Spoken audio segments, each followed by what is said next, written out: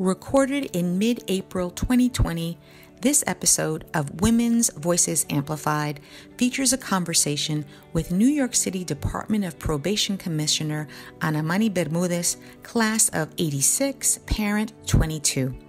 The discussion ranges from prison reform during a health crisis and social justice approaches in the juvenile and adult fields to recognizing everyone's humanity. To me, the work of criminal justice has to be the work of social justice. I wish I could rename our department the Department of Humanity.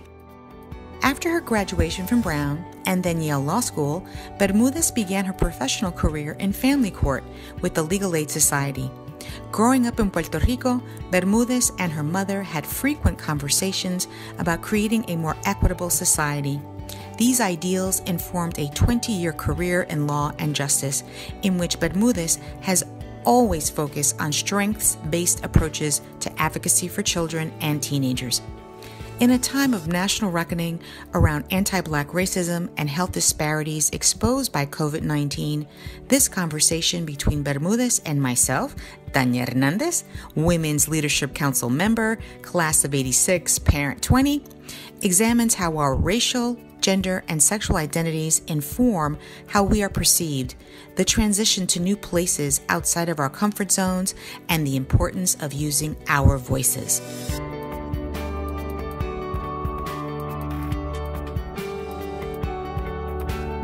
Welcome, Ana Bermúdez. It's a delight to have you here on the podcast. Thank you.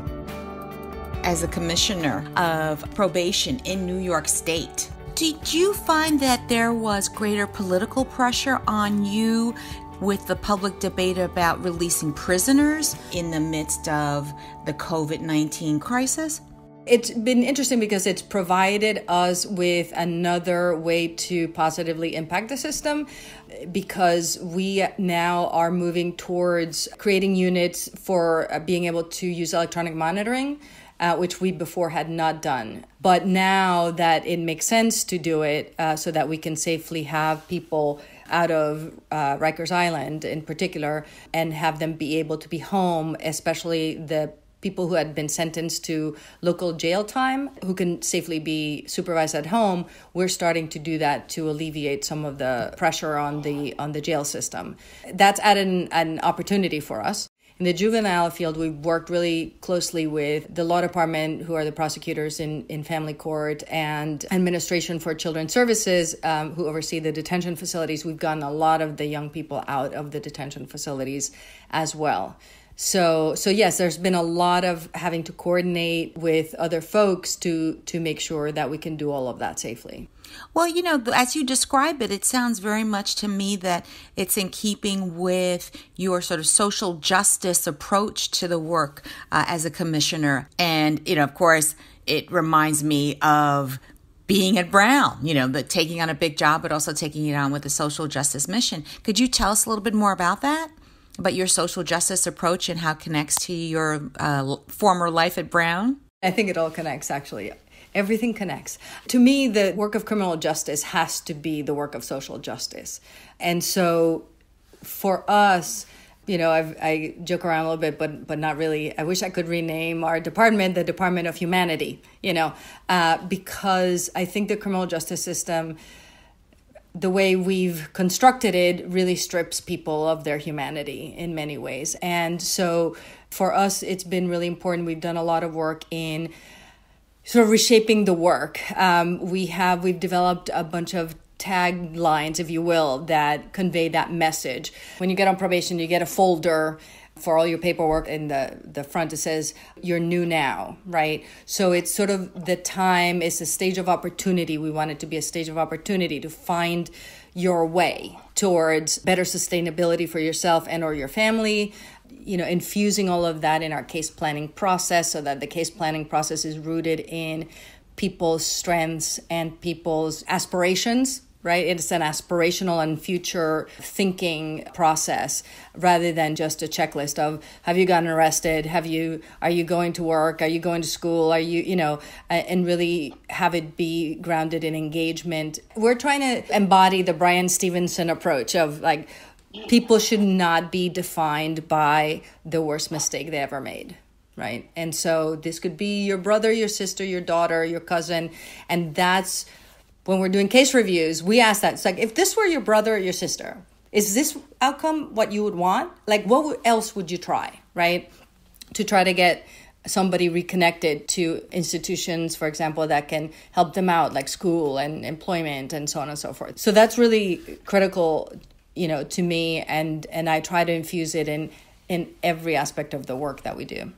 As you describe it as like the Brian Stevenson approach, the author of Just Mercy, and a huge proponent for having a humane understanding of how things should operate within the criminal justice system. We're trying to infuse justice into the criminal system. I wonder whether your position, that being sort of the first Latina, the first openly gay commissioner, whether these ideas have been met with more resistance or less resistance given your particular personal position as a sexual minority, a race minority, ethnic minority.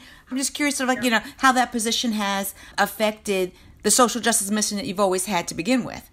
So it's interesting because I'm kind of one of those people that just marches forward. And then when I have time to reflect, I'm like, I wonder if that particular situation was affected by my being a Latina, being, gay, whatever.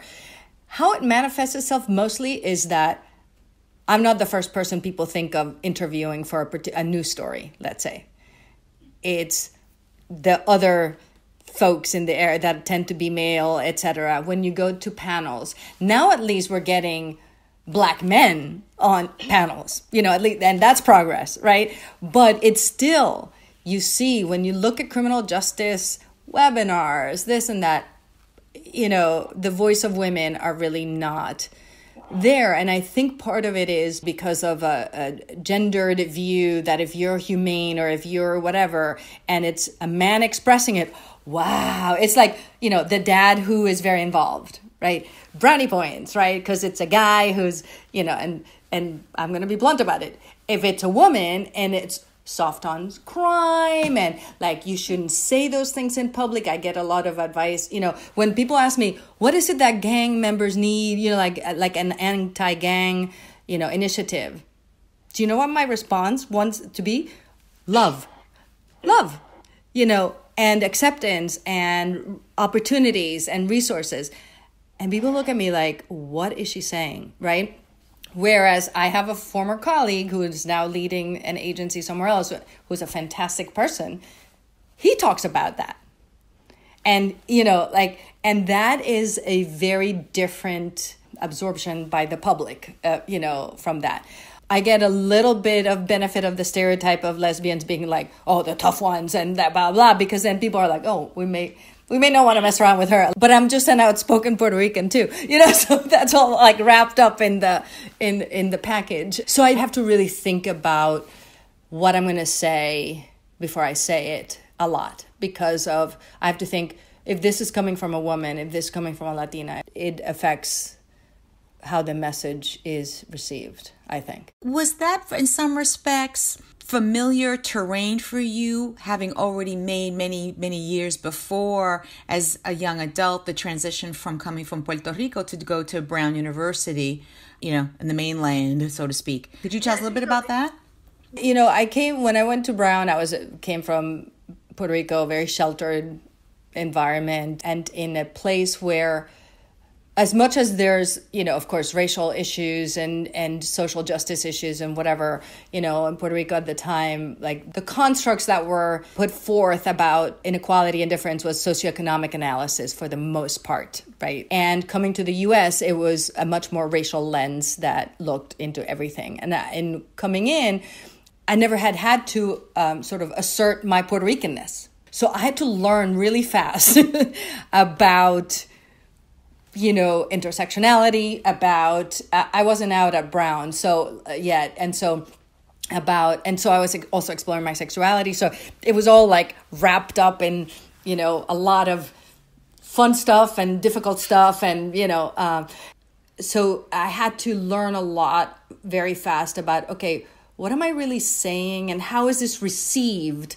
based on the fact that's coming from someone who looks and sounds and is like me? So yeah, so I had that education was from the get-go of coming to Brown, definitely. And I had very good friends who, were able to sort of call me on stuff, as well as like, do you understand that comes from a very naive perspective about the world? And so I'm like, I guess so, but. Well, it's interesting that you describe it that way, because I recall reading in the M.M. Lafleur article that profiled you, you mentioned that your mom in Puerto Rico was a real big influence on your ideas about social justice, even before getting to Brown. And so I think it would be very illuminating for us to hear a little bit more about that for people who didn't read the M.M. Lafleur article. When you Google me, apparently that's one of the first things that comes up. It's a little, a little embarrassing because it's out of my comfort zone. It's the one thing when people ask me, what have you ever done out of your comfort zone? That is it, that article.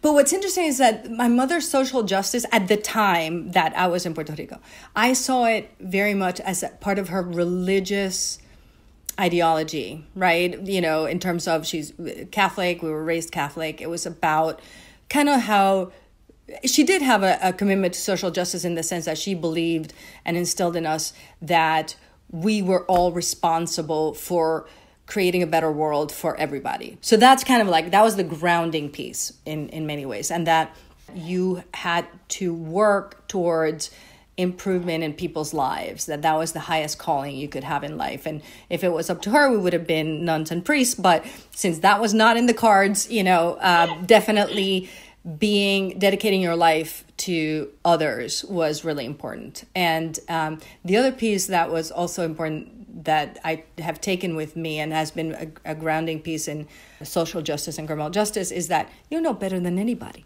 And there's good in everybody. So those pieces really grounded me in the areas of study, in the types of work that I did, focusing on teenagers also, because they were, to me, a lot of times sort of the most marginalized groups. When there was inequality, people didn't like to work with teenagers. They were like they're nasty or whatever. And the little kids are great to work. There was a lot of also, when you looked at where funding went to, elementary school, the young people, and then the teenagers with potential. And to me, I couldn't abide by, there's some kids who have no potential. That was not, okay. Because my parents always believed in me, always said you could do whatever you set your mind to, but life doesn't really work that way for a lot of people. So I had to make sure, to me, that people who set their minds to something could do the something they wanted to do. And so that's kind of the background there, I think. Interesting. When you mentioned earlier the getting exposed and knowledgeable about issues of intersectionality and the like, that raised for me the question as to, this long professional career you've had in criminal justice and trying to make the world a better place and to give people a second chance and to have them be viewed as human beings and treated accordingly, whether the intersectional position of the young women has been particularly problematic, or I guess I've heard a little bit about this idea about adultification of young women of color, and I wondered how that or any other intersectional issue kind of plays out in what you've seen in criminal justice and the work you've been doing. It is all over the place. It is incredible because the treatment that young women get, God forbid they get arrested for fighting, I'm telling you, you got also a lot of judges are male, right? And you've got this whole thing of when boys get arrested for assault, the boys will be boys kind of thing, versus if a girl is aggressive or whatever, they don't really care why. It kind of doesn't fit the, whatever stereotype of young women. And therefore, the more counter stereotype they are, the more gender non-conforming on the one hand, the more in gender non-conforming, I don't mean only in sexuality, but gender non-conforming in behavior and attitude, in, whatever it is. I think those young women faced harsher treatment in the system, for sure. I don't even have to tell you the disproportionality of young men of color coming in the system. And young women is the same thing, in terms of almost 100% girls of color. We have a coalition in New York City. We're trying to work a lot for the younger crowd in the juvenile justice to really try to end incarceration for young women, for teenage girls. You see it too, though, in the types of crimes that come in. Sometimes because you get a lot of mother-daughter conflict that ends up in front of the police, unfortunately, a lot. And then they get arrested for, certain acting out behavior. You also have young women who their coping mechanism to conflict is to stay away from home for a few days. And that's their style of conflict management. And then they get the AWOLs, the repeated runaways. So then they end up getting locked up more. So the layers of responses to gender behavior in the system is quite significant. Given the huge plate that you've got with all of these social justice issues in this position of yours as commissioner, what's a typical day like? I mean, because that's a lot of fires to put out. Every day is different, obviously. There's no question about that. My position is an appointed position. At one point, I had to accept that if all I did was issue memos or even try to change practice through memos or going out into the world and saying what probation should be like and this and that, and I didn't spend a lot of time actually trying to change the day-to-day practice of a probation officer, it would be for naught because I'm gone and there go all the memos, right? And whatever. So because I also love to teach, I call myself a lawyer by profession and an educator by avocation. I have spent a tremendous amount of time actually directly training probation officers on the work. And when I came to probation, I was already trained in restorative justice practices and motivational interviewing and a bunch of stuff. So I've teamed up with our training unit and I've done a lot of the trainings for the officers to really model what it looks like in real life, what I'm saying, and both in public and in whatever policy memos I write. I'm usually in an office in the field and I meet with the various units, people who are or hold just office hours, if you will, in the borough, walk around, meet people, talk to people, really ask them how what we're trying to do is challenging or not, what things they need to be able to do it, that kind of stuff. So I think the most important part of my job really is to be really grounded with the day-to-day work of the probation officers.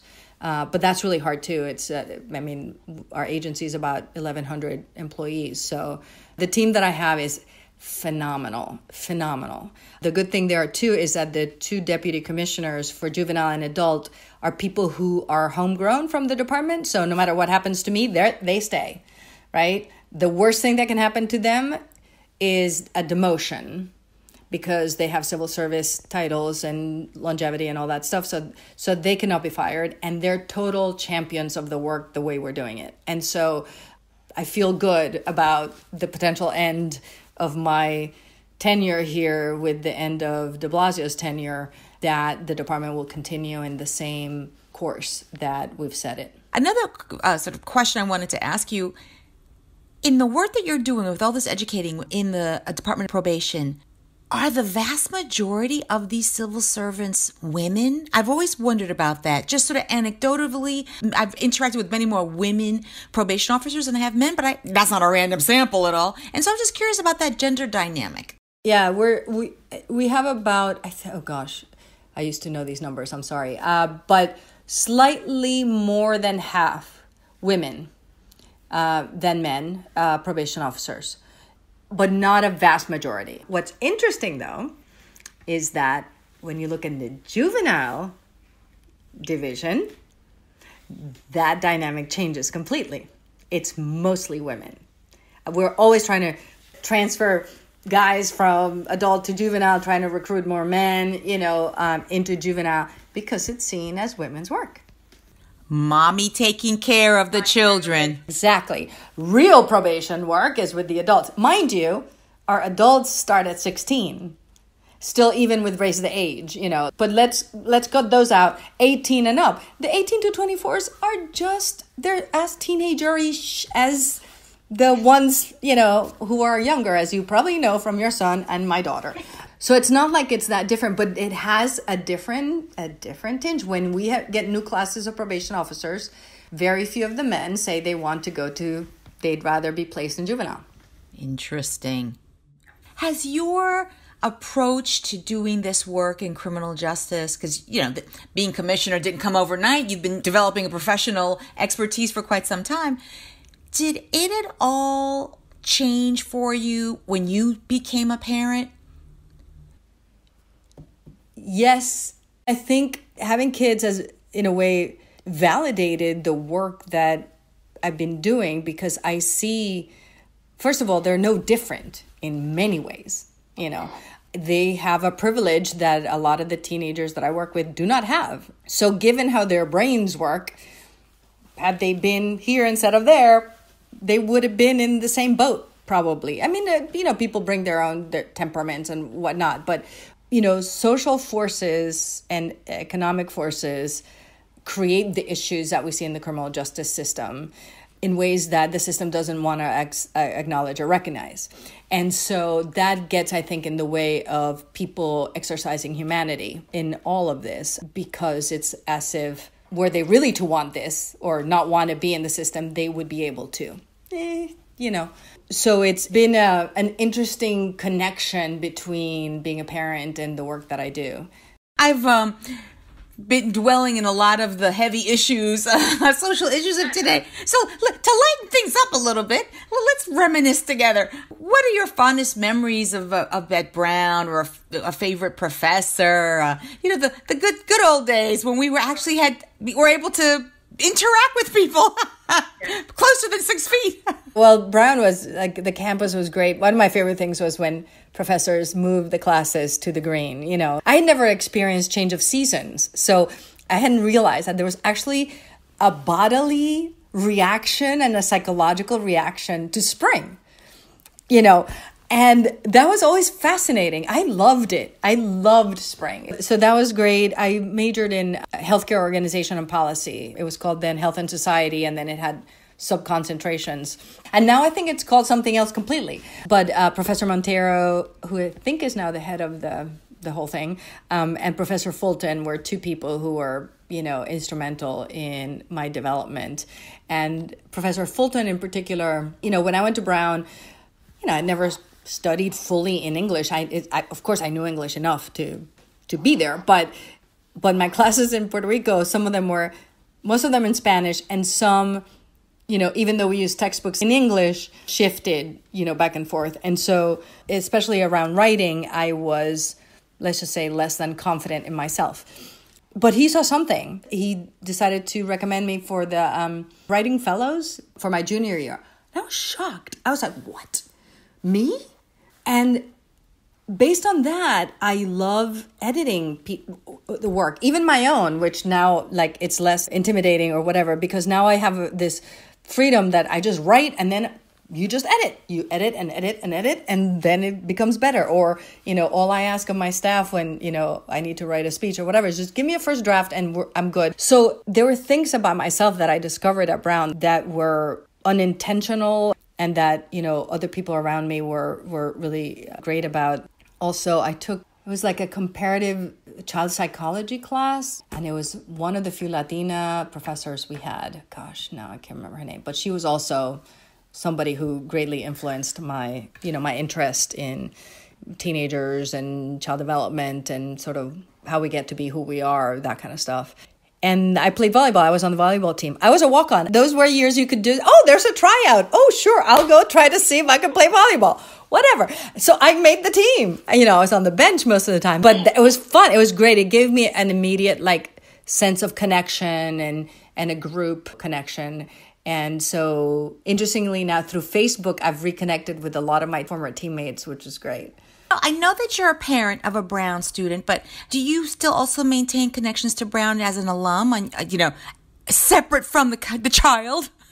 Yes, actually, before the child was even uttered the words, I want to apply to Brown, I was already doing alumni interviews of prospective students. I did that for a few years before she applied.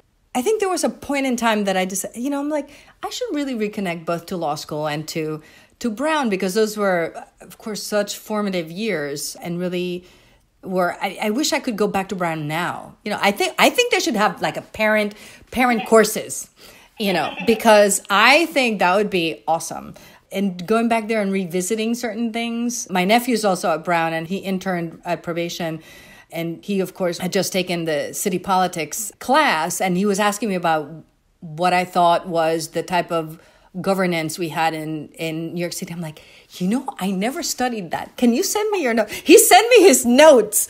So I'm now reviewing his notes to see. I was like, I wonder what we're doing, because nobody in city politics really thinks about, like, it would be interesting to sort of like backtrack to see, what things have worked best or whatever. It's very interesting. Like you said, both of the schools that I went to had this emphasis on blending theory and practice, that theory cannot live without practice cannot live without theory. And I think that's what I've carried with me in all the jobs that I've had, is like, what is the theory framework here? What is the culture we want, or what is the approach we want in the work? And then how do we practice that? And then I'm not married to any particular way of doing it, so long as we're keeping that ethos or that approach or whatever it is. If somebody has a better idea, great.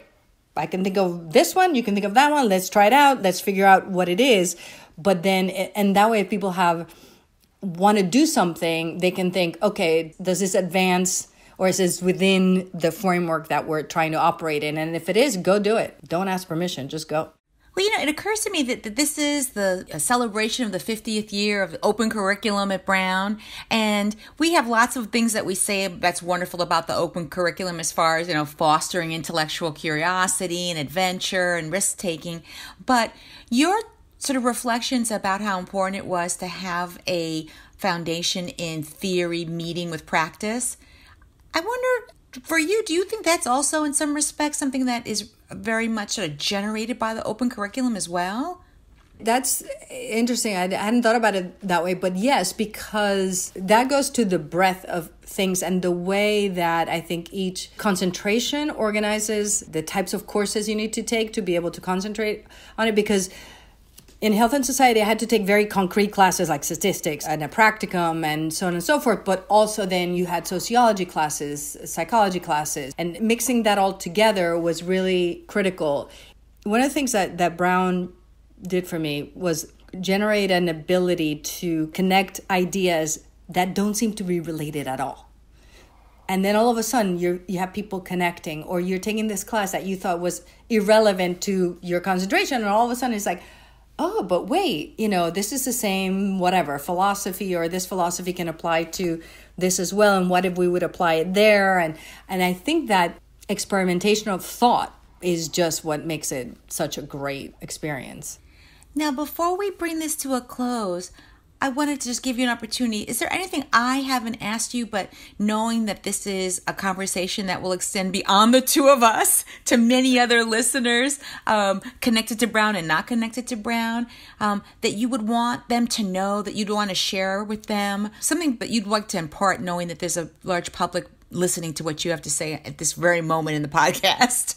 I think the biggest thing is to not be shy about expressing your ideas, your thoughts in whatever it is you do, because oftentimes we silence ourselves, or we try to, well, what if somebody takes it the wrong way, or somebody doesn't think I'm smart if I say this, or what I said before about like, what if they think I'm soft on crime? You know what? Your convictions are important, and people need to hear you. Then if there's a fallout after, we deal with it afterwards. There's very few mistakes other than, unfortunately, causing the death of someone else that you cannot fix or try to manage or learn from. The other piece that Brown also instilled in me, be a lifelong learner. Always learn from something, from mistakes you make, from things that you at first don't think you might understand, but just try. One thing you can take away from it or whatever. And those are things that if we do that regularly, I think we get along better with others, and that we can work together better for the good of our society. Oh, that was lovely. And I put you on the spot too. Thank you so much. This has been an absolute joy reconnecting with you. And I wish you all the best in all the really important work that you're doing in criminal justice and as commissioner. Thanks. And whoever is listening who wants to reach out and get in touch with me, I'm always happy to connect with people. Thank you very much. Take care, guys.